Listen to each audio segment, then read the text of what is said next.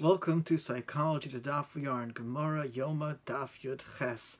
Our Gemara records a seemingly bizarre practice of Rav and Rav Nachman.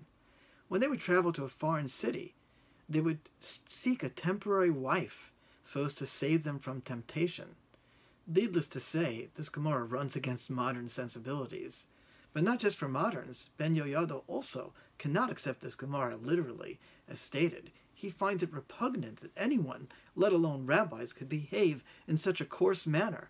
He suggests it was a specific theatrical act to rebuke aging bachelors in those particular cities, as if to say, I can get married, why can't you? Regardless, it's a difficult shot.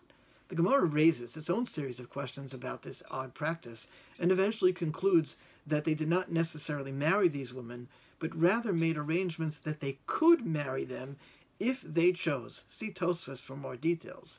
Regardless, this Gemara comes close to validating what would sound to our modern ears as the objectification of women, as if to say the fear of having a lustful thought or a seminal emission is so great that a substitute pinch-hitter wife must be procured. Indeed, some people use thinking like this to pressure their wives to be sexual with them.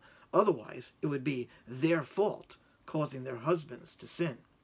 I must say, I am not confident that I understand this Gemara. However, I can be confident about what it's not saying. Ben Yoyada tries to come up with a workable interpretation, which is up to you to judge whether or not it works, but certainly he could not accept the simple reading. The reality is that it's disgusting and repugnant to use a woman in this way.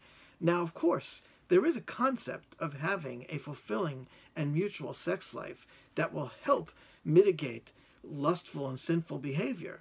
However, that is different than giving a wife a guilt trip, expecting her to take responsibility for your own mismanaged impulses. The Gemara in Psachim, Daf Mem Testamid Beis, and especially look at Tosfos over there, considers a person who engages as his wife sexually out of coercion, instead of arousing her through romance and love, to be like a beast. Men out there, while you might acknowledge that it's your responsibility and role to have children, how would it feel if your wife said to you, I need you to make children for me? Would you feel valued or objectified?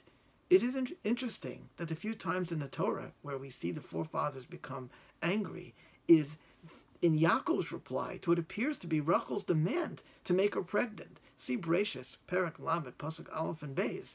In fact, I have noticed that the one time that stereotypically men feel used sexually and unable to perform is when there are fertility issues. Most people would say that, generally speaking, men do not need as much foreplay to become aroused and ready to be sexual. Most men would usually not complain to their wives that they feel used and objectified. However, when there's a fertility issue and there's a requirement to perform at a particular time or hour, there aren't many men who suddenly become impotent and feel objectified and pressured. It is important to understand that regardless of what one's role and responsibility is, no one wants to be treated as an object. Please, folks, use common sense and don't allow misinterpreted Gemaras to rationalize beastly behavior.